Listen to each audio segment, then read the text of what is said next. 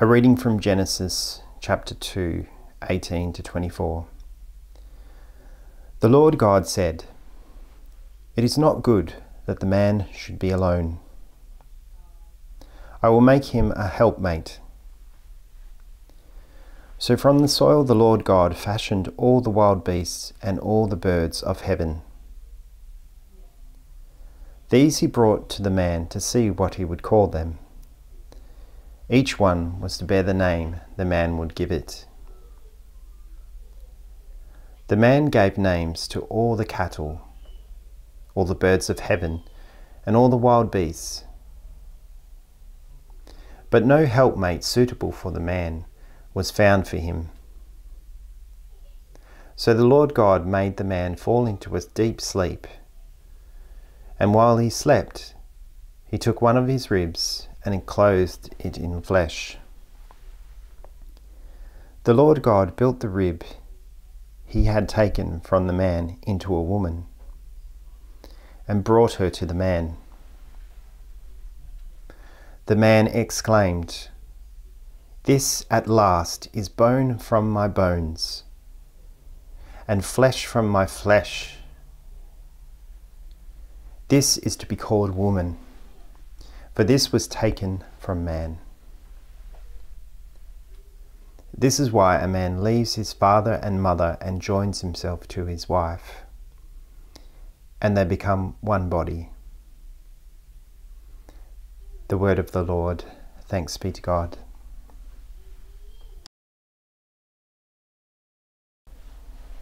Psalm 127. The response. May the Lord bless us all the days of our life. O blessed are those who fear the Lord and walk in his ways. By the labour of your hands you shall eat. You will be happy and prosper. May the Lord bless us all the days of our life. Your wife like a fruitful vine in the heart of your house, your children like shoots of the olive around your table. May the Lord bless us all the days of our life. Indeed, thus shall be blessed the man who fears the Lord. May the Lord bless you from Zion in a happy Jerusalem all the days of your life. May you see your children's children. On Israel, peace. May the Lord bless us all the days of our life.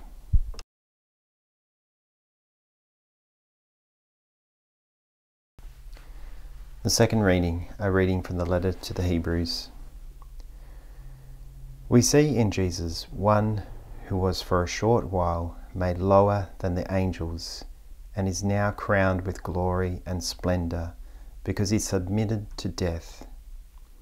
By God's grace, he had to experience death for all mankind. As it was his purpose to bring a great many of his sons and daughters into glory, it was appropriate that God, for whom everything exists and through whom everything exists, should make perfect, through suffering, the leader who would take them to their salvation. For the one who sanctifies and the ones who are sanctified are of the same stock. That is why he openly calls them brothers and sisters. The word of the Lord. Thanks be to God.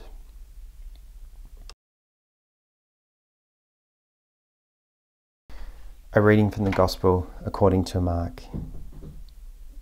Some Pharisees approached Jesus and asked, "Is it against the law for a man to divorce his wife?" They were testing him. He answered them, "What did Moses command you?" "Moses allowed us," they said, "to draw up a writ of dismissal and so divorce. Then Jesus said to them, "It was because you were so unteachable that he wrote this command for you. But from the beginning of creation, God made them male and female. This is why a man must leave father and mother, and the two become one body. They are no longer two, therefore, but one body. So then, what God has united, man must not divide." Back in the house, the disciples questioned him again about this. And he said to them, "The man who divorces his wife and marries another is guilty of adultery against her. And if a woman divorces her husband and marries another, she is guilty of adultery too." People were bringing little children to him, for him to touch them. The disciples turned them away. But when Jesus saw this, he was indignant, and he said to them, "Let the little children come to me. Do not stop them, for it is to such as these that the kingdom of God belongs. I tell you solemnly, anyone who does not welcome the kingdom of God like a little child will never enter it." Then he put his arms around them, laid his hands on them, and gave them his blessing. The Gospel of the Lord. Praise to you, Lord Jesus Christ.